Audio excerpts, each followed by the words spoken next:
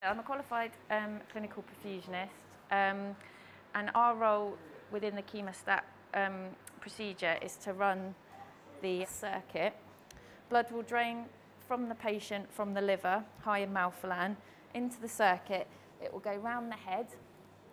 It comes through the flow probe, up through the filters, and this will remove the malphilan from the blood. Comes out of here. We will have a little bubble trap to make sure that we don't let any air back to the patient, and the blood will go back into the internal jugular vein. Our job during the procedure is to check that the flow is adequate through the filters. We're aiming for about 500 mils a minute, that the pressures within the circuit are fine. We measure that negatively to check that we've got adequate return from the patient and that it's not too high. We measure the pressure pre and post filters so that we can see if there's any problems within the filters themselves, such as clots.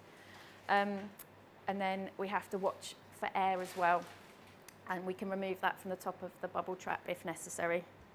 Our role is important in communicating to the interventional radiologist or anaesthetist if we think there's a problem with the circuit, because if we think there's a problem with the filters, that's quite significant for the patient, because it means that the drug can't then be removed from the blood and it will end up going to the patient systemically.